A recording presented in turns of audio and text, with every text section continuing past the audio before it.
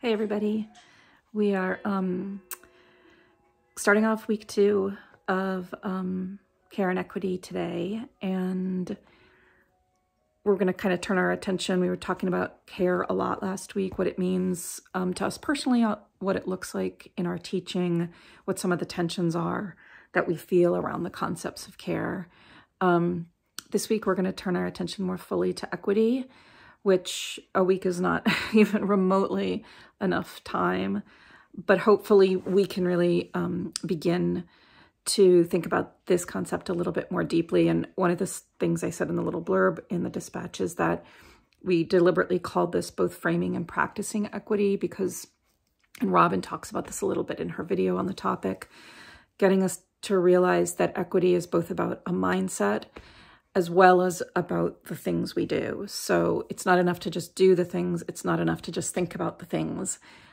We have to do all of that, and that it's sort of a reciprocal, iterative, constant conversation and process that we need to be going through.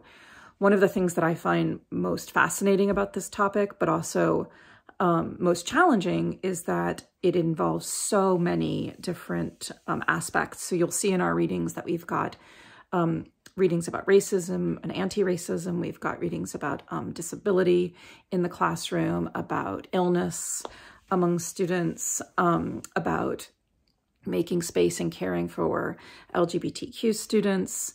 So there's so many different aspects of identity and individuality that we need to open our minds to and open up our hearts and our practices to in order to really think about equity and do equity as educators.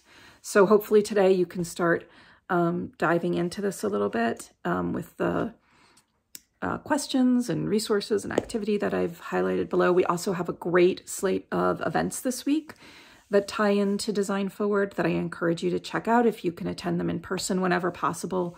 We also try to make recordings and share those on our resource pages, our resource page on the CoLab, which we did do last week for the conversation with Jesse Stommel on Friday. So if you haven't seen that, check it out. And hope to see you guys around the website, and we'll check in again tomorrow.